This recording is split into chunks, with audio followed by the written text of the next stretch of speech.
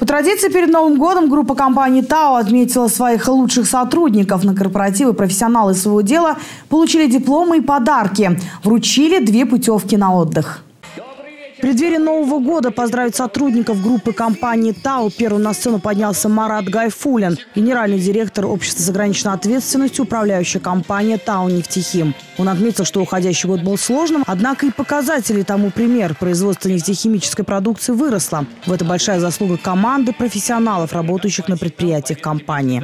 Мне сильно повезло, что мне посчастливилось работать с таким коллективом людей, которые являются профессионалами своего дела, те люди, которым любая задача по плечу, с теми людьми, которые мы можем свернуть любые горы. Спасибо вам за это. С Новым годом!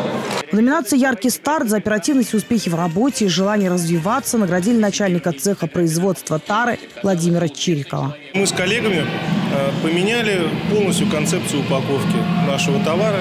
За внедрение в работу современных технологий в номинации «Порядок всему голова» дипломом был отмечен заместитель начальника отдела комплектации оборудованием и материалами Павел Зарубин. Что это подождено на другие трудовые подвиги, стараться улучшать нашу трудовую деятельность в целом по ТАО «Нефтехим». Анастасия Дятлова, ведущий специалист отдела управления охраны окружающей среды, признана лучшей в номинации «Всегда на высоте и позитиве». Руководство группы компании ТАО по достоинству оценило неиссякаемый оптимизм и отзывчивость сотрудницы. Всегда приятно, когда ценят сотрудника, когда уважают. Естественно, это направляет к тому, чтобы дальше двигаться вперед, дальше достигать каких-то новых возможностей, новых целей.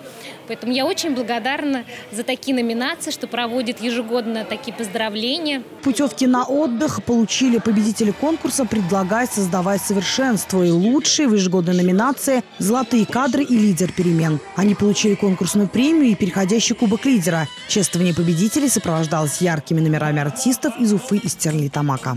Вадим Абдуллин, Вадим Масаров, Стерлитамак, служба новостей.